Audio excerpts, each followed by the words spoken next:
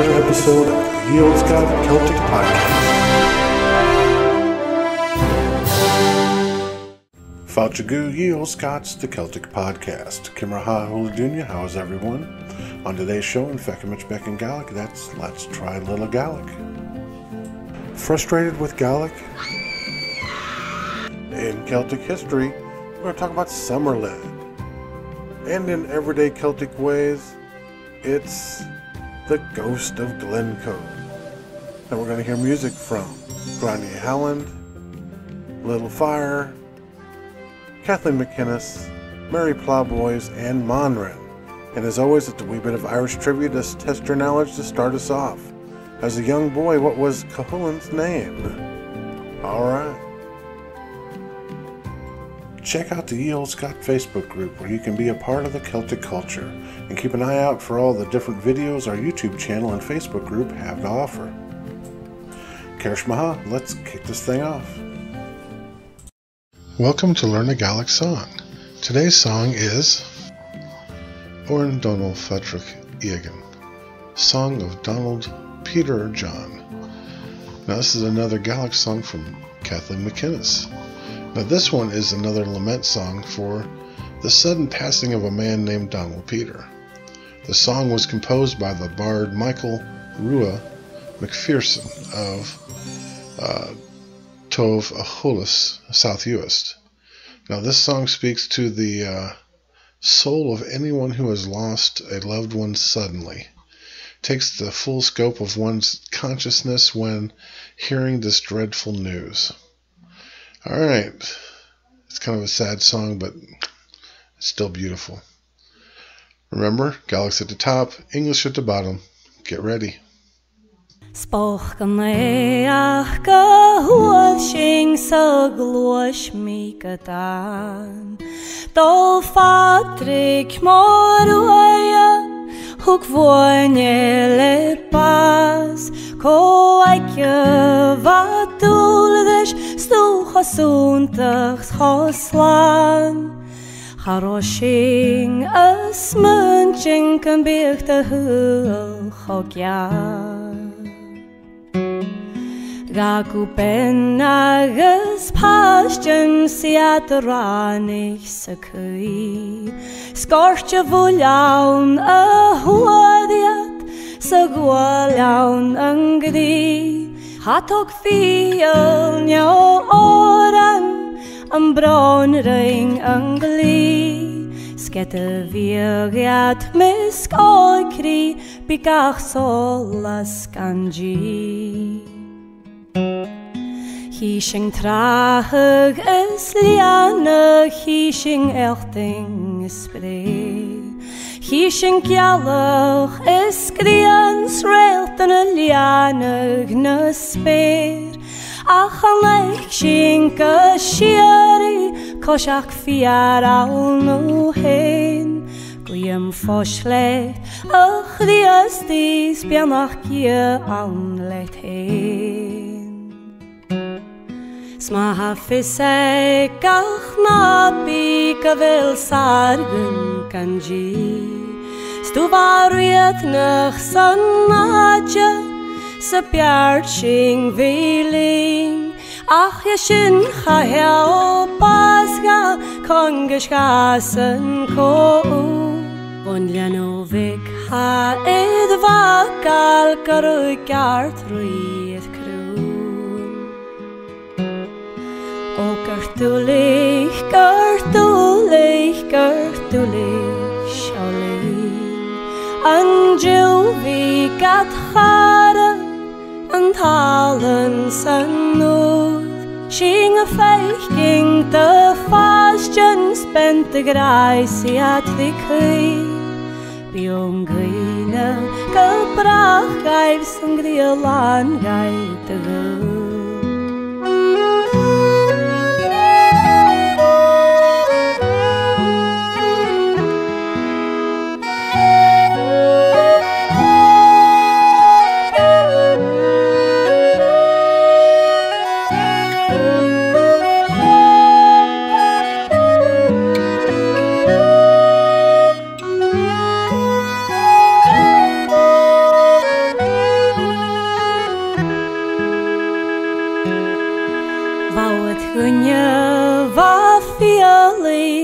is rianal vikach.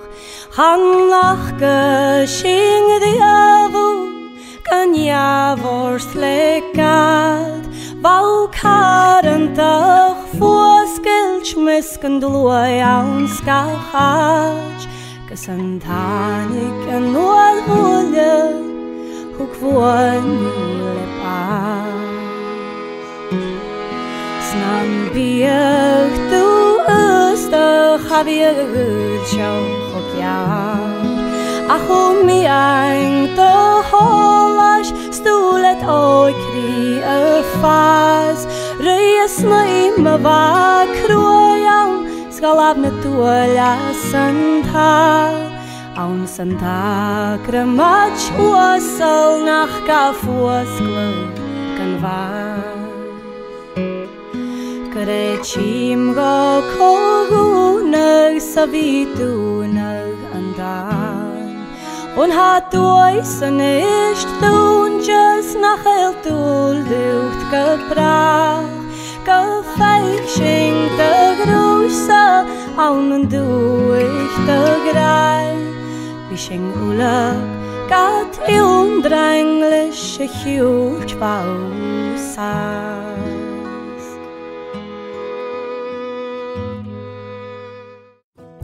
Scottish Gaelic is native to the Gaels of Scotland. Scottish Gaelic developed out of the Old Irish, and learning this beautiful language can be a direct link to your Gaelic ancestors. Follow along in Feuchamaich Beagan Gaidhlig, and like I said, let's try a little Gaelic. Frustrated with Gaelic? An easy way to keep the Scottish Gaelic language alive is to keep it in your daily vocabulary. Little bits here and there to let those around you know how important it is to you. This is especially important if you have small children. They will have the benefits of learning another language and share a common link with you and your heritage. 1 to 10 in Gaelic. Un, 1. Ja, 2, 3, 3. Céachair, 4. Coic, 5. Shia, 6. Seach, 7. Och, 8. Noi, 9.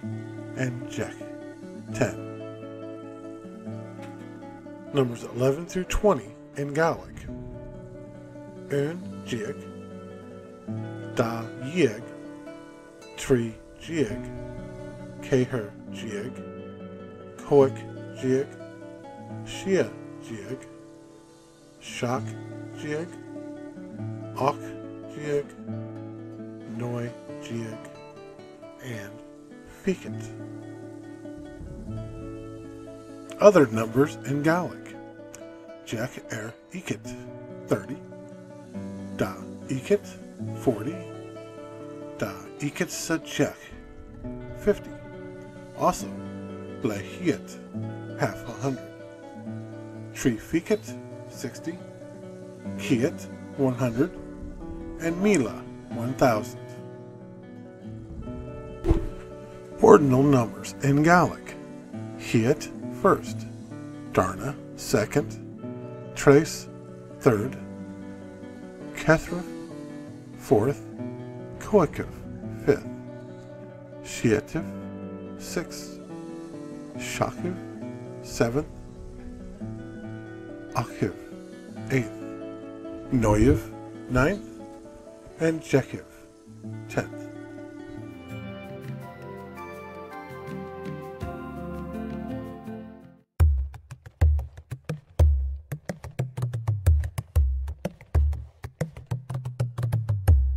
Farplek agus fralik a shomer na halna sé donal na grenia gola tu hreia chaiche sé seachtain an gola dílan agus na tchínil baninji heller. Dal het sé sta me wa helliga chuta salenia donal na genya gus donal na glenya gus donal na grenia. Nílíon van a gorci náú leis a goman na chalíní agus single is pás am réicu samálí leis sé anna seachtain na bladar is brega achtarí scéalta. Dalhache sta me waheliga chuta salenia Donal na grenia gus donal na glenia gus donal na grenia Is taljer is scoor is printer my newer day donal na grenia Chom hitche bear sa boord gus labi a yaniga tapi is pishy branyata ta kraken na gerach Dalhache sta me waheliga chuta salenia Donal na grenia gus donal na grenia Honna vadaliam rahas pavrabolja waten am shirenegan skursal had kid for a howel da arela Louis la wada la Hollister train war na Hercules gregach Dal had sta me wahelga chuta salenia Donal na grenia gus donal na grenia Ta donal mishke savani golish kis na liania beki Ta donal mishke savani golish kis na pashia beki Dalhache sta me wahelga chuta salenia Donal na grenia gus donal na grenia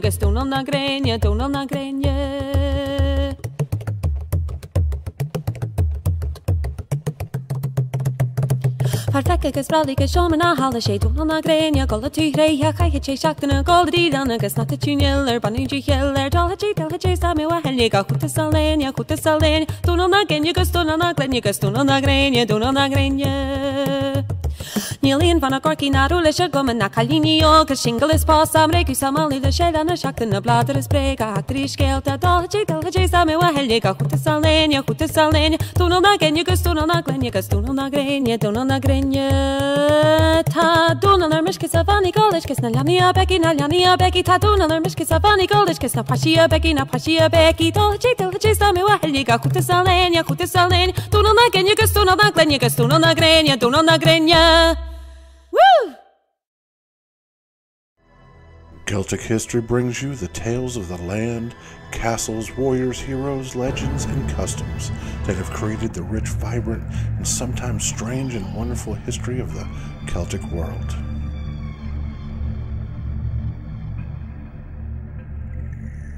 This week's Celtic badass, well, it's Somerled. I've been saving this one for just special occasion. The rise of a superb badass. A badass that forged his path to badassery through conquest, bold courage, and ingenuity. Somerled's early life was gloomy, though. His family was in crisis, along with his family's fortune. His grandfather, Giladaman, had been driven from his lands in Argyll by the Norse, probably King Harold Fairhair. Sought refuge in County Fermanagh in Ireland with his kindred of Glencoe. Somerled's father, Gillibride, had some unsuccessful attempts to remove the Norse invaders from lands in Morvern and Argyll, but the Norse had a stranglehold on the entire west coast of Scotland, from Man all the way to the Orkneys. Now Gillibride and his warriors were forced to hide in caves and woods of Morvern and carry out guerrilla attacks on their enemies in an attempt to drive them from their lands. They did this for so long that they became known as Gillibride na Hoof, Gillibride of the Cave. Now, they seem to be at their lowest point as a family, sparsing out in existence in the shadows of an invading force. The Norse were poised to drive the pesky Islemen out of the Isles and Argyll and completely destroy their chances of ever recovering their former lives. Now, it was at this point that Gillibride's son, Somerled, a bold and courageous person with brilliant strategic and tactical abilities, took control of their destiny and their attempts to regain the family possessions. And he did that, and then some. This badass would become known as Rex Insularium, King of the Isles. Now, with his father's spirit broken, few supporters, and seemingly entrenched Norse enemy, Somerled has a daunting task before him, and Somerled's family name did not hold the same sway it did at one time, humiliated by the downfall at the hands of the Norse. Now, during this time, the Norse used their longships to attack the last vestiges of clan rule in the Isles and in Argyll, and in a last-ditch move to secure total domination over western parts of Scotland. But in Somerled's past, he had impressed the chief of Clan MacInnes of Morver. He had distinguished himself in battle and impressed the chief, who would die from his wounds in that very same battle. Somerled had gained the moniker Somerled Mor Mac-Hilabrad, Somerled the Mighty, son of Gilebrad. Now, according to legend, an aged chief who followed the one who passed away of Clan MacInnes recommended Somerled as their new leader based on this reputation. So with his known prowess in battle and the chief's approval, it was unanimously decided that he was asked to command. Now when Somerled took command of the Clan MacInnes, he knew that they were outnumbered.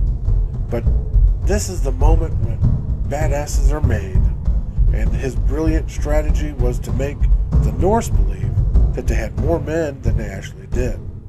Somerled ordered his men to kill a herd of cattle and skin them. Then he ordered this little group to march around a hilltop in view of the Norse who were camped nearby. Now first they marched by in their own clothes.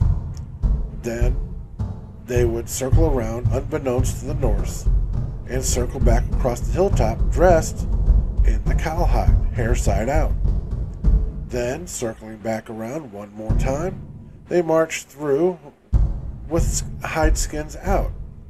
Now this maneuver made their force look 3 times as big as it really was, and as the Norse intelligence knew, which began instilling doubt and fear in the hearts of those posed against Somerled. Now, twice as many campfires were built that night, and twice as many that were needed, and each man took their hides and placed them over near the fires propped up with sticks, so it looked like there was more men there than actually was.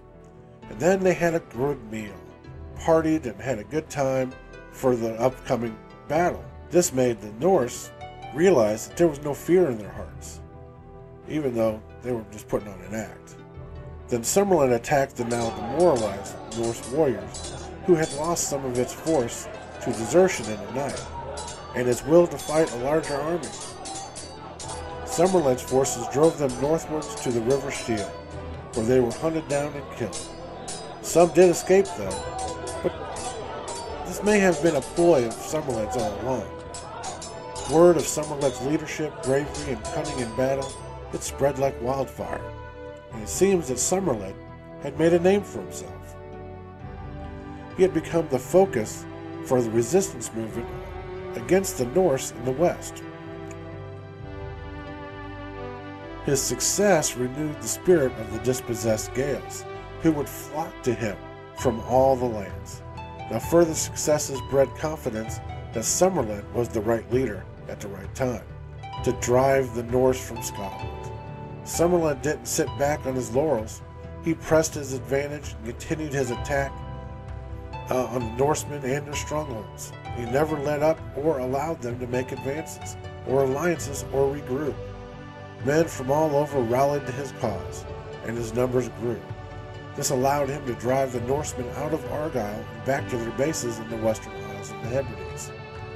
This was the most badass event to happen because Somerled had successfully challenged the Norse, and now their presence in the Isles was in question. Would he try to drive them out of there too? Who knows? Now many people view Somerled as a great Gaelic hero who rose up against his Norse oppressors, when in fact it was more like a Norse civil war. You see, ever since the first landing at Lindisfarne in 794 AD, the Norse had continually returned and eventually stayed within the British Isles, especially the islands along the western coast of Scotland. And then over the next few hundred years, the Scottish clans became increasingly more of a Norse-Gael hybrid. What we know of as Scotland today was really a group of different kingdoms in 1153 AD. Norse, Gaelic, Gael, and remnants of the Cumbrians. All of Scotland had been fighting the Norse for generations, and the last thing they needed was another Norse overlord. And Somerled knew this. This was where his brilliance came in. So Somerled embraced the Gaelic culture and that side of his ancestry, and in doing so he brought even more people into his fold. The people who managed his forces, ships, and castles were foremost remnants of his father's Fermanagh and Morven warriors. But increasingly they came from Ardgur, Lorne, Appin, Knapdale, Kintyre, and of course all parts of Argyll. You see, Somerled wasn't just a ruthless warlord who took lands. He was a ruthless warlord that recaptured his ancestral lands by right. Upon being made chief, he took the rest by might, and right and might make a formidable combination. Somerled concentrated on the Western Isles because the seas were the highways of the time, and their complicated geography he could use to his advantage. If he gained total control of the West, then he could expand his influence and lands to the east. After all, the Scots king, King David I, was too busy Normanizing the south and Northumbria to worry about losing what all Scotland except him thought of as the heart of Scotland, its birth with the kings of Argyll and Dalriada. Now Somerled forged his kingdom with a Norse hammer, and this gained him the moniker Hammer of the Norse, cementing his leadership with the people. Now, I could write a thick-ass novel and still not thoroughly explain the badassery of this great warrior. He did way too much, and his influence can still be seen today. I mean, his sons, Donald Mac Ragnall, would had some of the largest and most powerful clans in all of Scotland. Now, among them, MacDougals, MacDonalds, the Clan Ranald, and many more. He even innovated the use of a central rudder instead of what had been used up to that point, a steerboard. He did this so that he could have smaller ships built that were more maneuverable and of course deadlier. But the story of Somerled that I like best, that perfectly describes his badass ingenuity, is the story where Somerled wanted to marry Ragnhild, daughter of Olaf the Red, the Norse king of Man, whose territory included the Hebrides. However, this warlord was having none of it. What King Olaf wanted from Somerled was not a son-in-law, but assistance in raiding the Isle of Skye, a troublesome little island in the Inner Hebrides. Somerled, being of a bloodthirsty disposition, consented to help, but had ulterior motives. Somerled knew that helping him get control would extend his own influence, but marrying King Olaf's daughter would give him influence and grow his lands and put him in a position to control all of the Western Isles and Argyll. Now, one of Somerled's kinsmen helped him hatch a plan under cover of darkness. This man of his crept into Olaf's camp and drilled holes in Olaf's personal ship right at the waterline, which he then plugged with tallow, which is beef fat. The next day, when they were off to raid Skye, Olaf's boat started to spring leaks, when all of the tallow got washed away. He cried out to Somerled for help, but his words fell on deaf ears. Somerled sailed just close enough, but would not help until Olaf consented to Somerled's proposal of marriage to his daughter Ragnhild. What could he do? So he gave consent. Then Somerled had his man jump on board to plug the holes with perfectly made plugs, almost like they were made to be there. Now Somerled was so happy with how the plot turned out that he rewarded him with lands, and this was the start of the land of MacIntyres that are still there to this day. Now Somerled, he was slain in 1164 at the Battle of Renfrew, amidst an invasion of mainland Scotland, commanding forces drawn from all over his kingdom. The reasons for this attack may have been to nullify Scottish encroachment, but the scale of his venture suggests that he had greater ambitions. He commanded a large force, and victory should have been easily won. However, Somerled fell early in the battle, and his forces were shattered by the loss of their leader. They did not recover, and they lost the battle. In the wake of Somerled's demise, his once vast sea kingdom fragmented as various would-be successors vied for dominance. Now, his legacy lived on with the lordship of the Isles, a power base that his clans would use to dominate for centuries to come.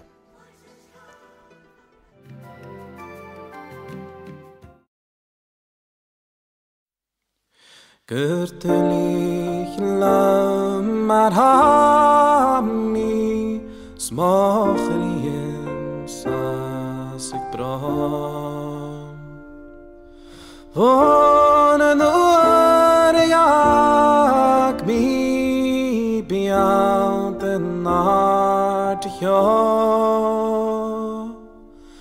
Glauben an Wahrheit, den Loch, den Mars, den Strom. Signale vanatare, gachlare vel min hår.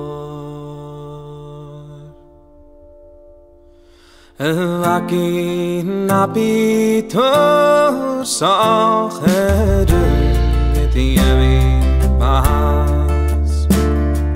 Konfere mesken loje vares buon gebracht. Hanjer shinjele gacher chos Maria buon pas.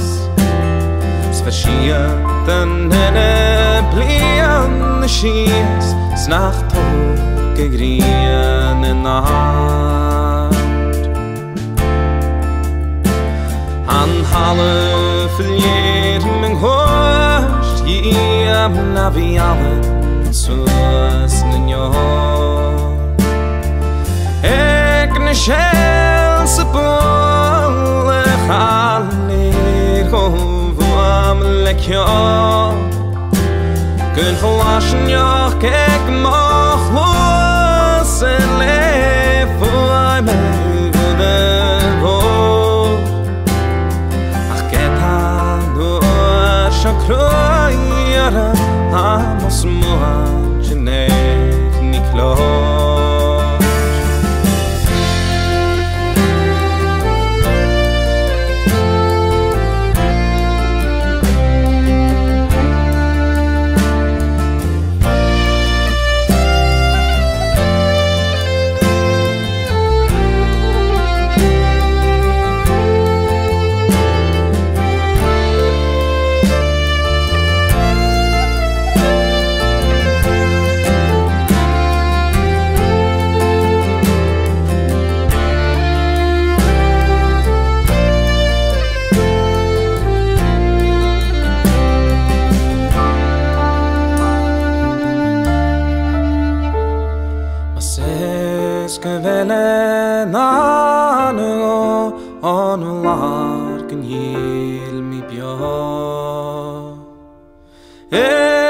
Fake me not just in Yachim Marachok Bishines can I have Lavakines Bilen Bula Toshfok Smayouten is be Pajigu Lefan Chut mit Vjok Aiche valat henerun nat lepi churi vla Kadol sa hene chos doguske sunt osla A mission show Snatrai shihuas nam chlosen fuahim mevash Fine house, le boy, I'm one for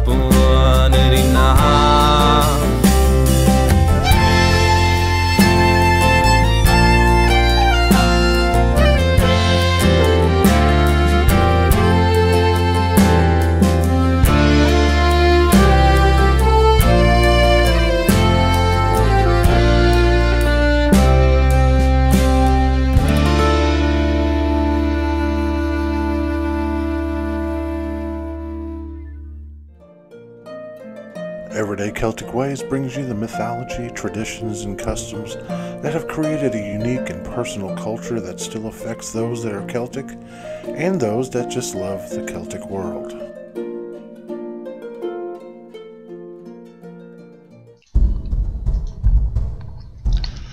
Ghost of Glencoe. Murder, massacre, betrayal, and treason.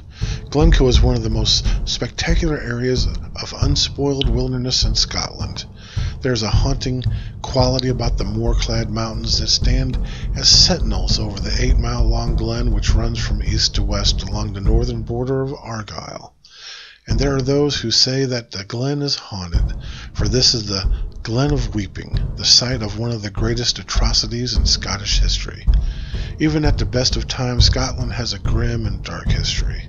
Murder has always been considered the foulest of crimes in Scots law. But in the Highlands, with its strict code of hospitality, there is a more heinous crime. It is called murder under trust. That is why the massacre of Glencoe has reverberated so strong throughout the ages. Those MacDonalds had taken in the regiment of British soldiers, mostly Clan Campbell, and given them shelter, food, and friendship. And this is why the spirits of the slain MacDonald clansmen are said to return to the Glen of Weeping from time to time, but especially every year on the anniversary of that fateful day, the 13th of February, 1692. Now winter is the time to visit Glencoe in its ghostly grandeur. The low-lying sun makes the mountains appear in their starkest and most forbidding. Shifting mists create an eerie, otherworldly quality to the landscape. However, early in the morning of that 13th of February, the anniversary of the massacre, the melancholy presence of the murdered MacDonalds is felt most keenly. On this day, people have claimed to have glimpsed ghostly shadows of the fugitive clansmen crouching among the crags. Some have even claimed to see the massacre reenacted or to have heard the plaintive cries of those who perished. One unlucky distant relative of John Dalrymple, who had taken shelter in a carriage that had broken a wheel in the middle of the glen on its way to Fort William, is said that in the darkest of the night he could hear wails in the distance, and he was tormented by the ghosts of those slain, killed because of the order sent by his distant relative all those years ago. That frightful night haunted the man, eventually driving him insane before taking his own life by hanging. The wailing is eerily reminiscent, and it is said that the atrocity could have been even more extensive were it not that the Konig of the MacDonalds was heard wailing on the eve of the Glencoe massacre. Hearing her cries, some of the clan members took warning and fled into the mountains. In Celtic mythology, the Konig is invisible to the human eye. Her presence is revealed by her heart-stopping wails. She will be heard crying at a waterfall on the night before calamity overtakes her clan. Now, for 300 years, the Nine of Diamonds, which is kind of an odd thing to talk about, but the Nine of Diamonds is in a deck of playing cards, has been known as the Curse of Scotland. A number of stories had been proposed to account for this, but perhaps the most persuasive is that the family crest of the Dalrymples of Stair contains 9 diamonds. The Englishman responsible for the orders to massacre the MacDonalds was named John Dalrymple, Master of Stair. Stair's last political action, though, was in the debate over Article 22 of the Act of Union concerning Scottish representation in the unified Parliament. Article 22 provided for Scotland to be represented in the new Parliament of Great Britain by 16 of its peers and 45 members of the House of Commons. It provided for Scotland's peers to have the same rights as English peers in any trial of peers. Many believe that this is a half-hearted effort on his behalf to make some sort of amends for what he knew he'd done. The guilt was just too much for him.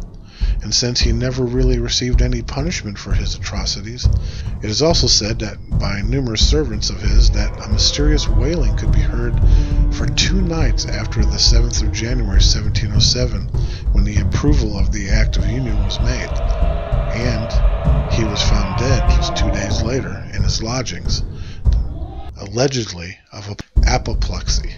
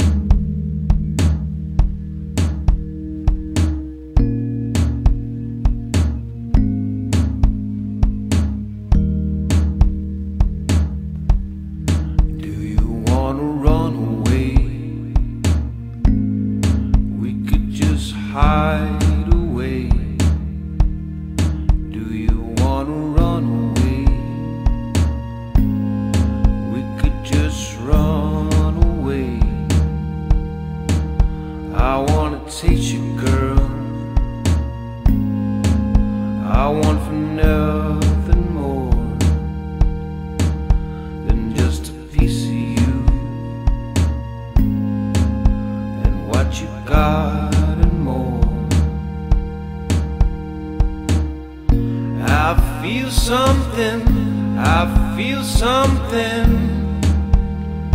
that I cannot forget. I feel something deep within. Just feel no regret.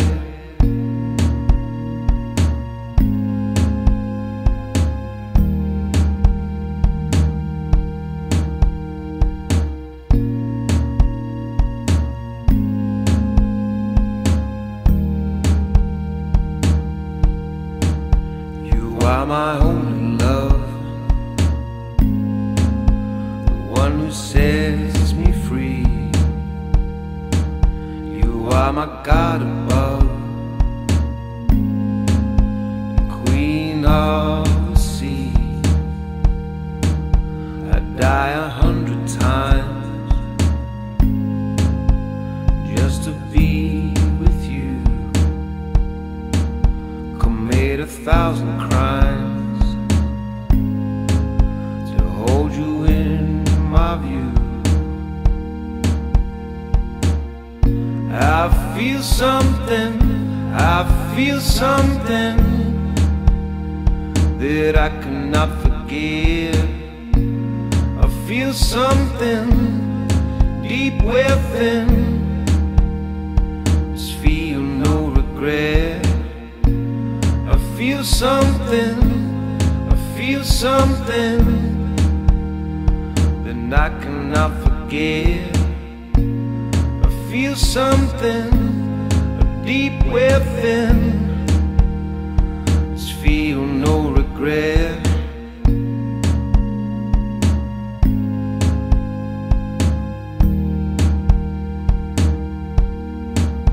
If we could get it on, come again. I feel something, I feel something that I cannot forget. I feel something deep within. Just feel no regret. I feel something, I feel something that I cannot forget. I feel something deep within. Just feel no regret.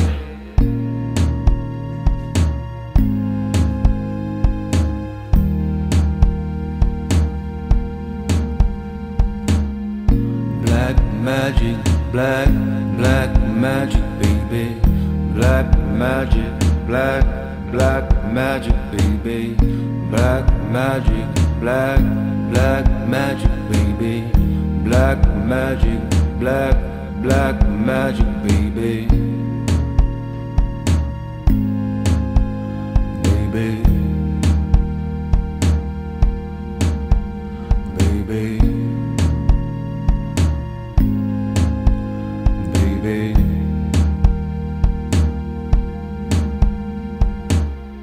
Black magic, black, black magic, baby. Black magic, black, black magic, baby. Black magic, black, black magic, baby. Black magic, black, black magic, baby. Baby, baby, baby.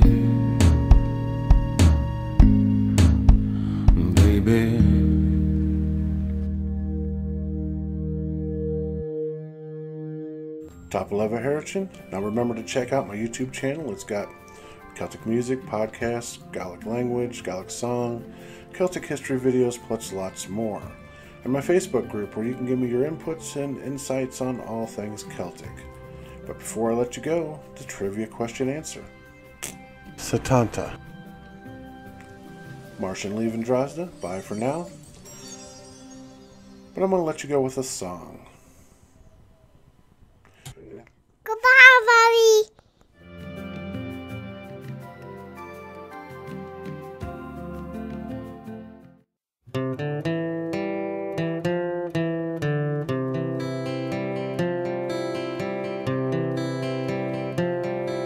When I was a young man, I carried my pack, and I lived the free life of the rover. From the Murray's green basin to the dusty outback, and I waltzed my Matilda all over. Then in 1915, the country said, son, it's time to stop rambling, there's work to be done. So they gave me a tin hat, they gave me a gun, and they sent me away to the war. And the band played Waltzing Matilda as our ship pulled away from the quay. And amidst all the cheers, flag waving and tears, we sailed off to Gallipoli.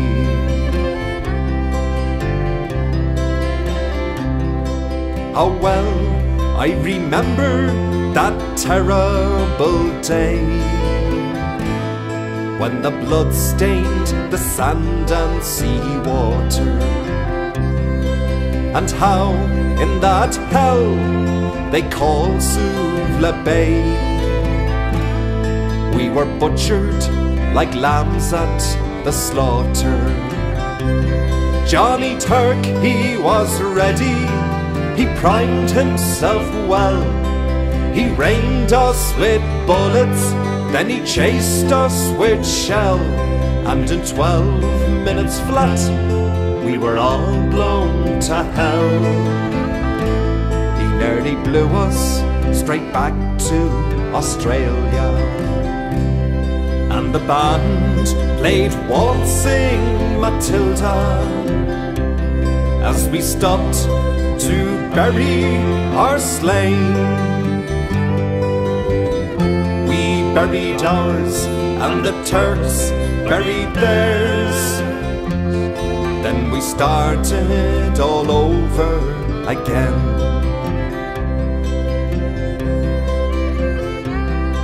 Now those that were left, we just tried to survive in a mad world of blood, death and fire. And for 10 weary weeks I kept myself alive, while around me the corpses piled higher. Then a big Turkish shell knocked me arse over head, and when I awoke in my hospital bed, when I saw what it had done, how I wished I was dead. I never knew there were worse things than dying, for no more I'll go waltzing Matilda all around the green bush, far and near. For to hump tent and pegs, sure a man needs both legs. No more waltzing Matilda for me.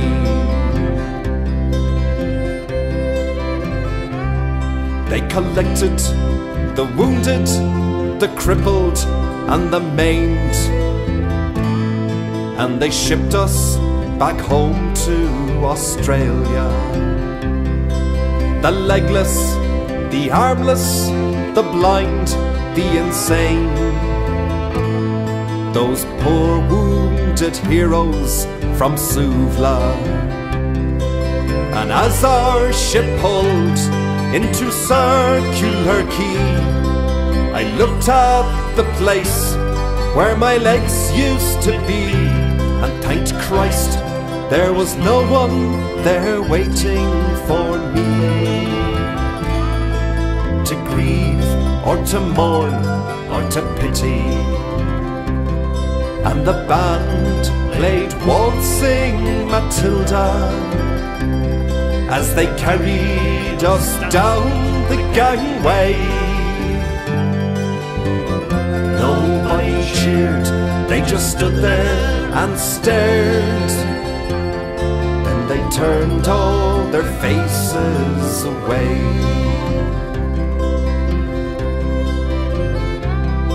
So now, every April, I sit on my porch and I watch the parade pass before me. And I see my old comrades, how proudly they march, renewing those dreams of past glory. And I see the old men, all bent stiff and sore, the tired old heroes from a forgotten war. And the young people who ask, what are they marching for? And I ask myself the same question. And the band plays Waltzing Matilda, and the old men still answer the call. But year after year, their numbers get fewer. Someday no one will march there at all. Waltzing Matilda, waltzing Matilda, who come a waltzing Matilda with me? And their ghosts may be heard as they pass by the billabong. Who come a waltzing Matilda with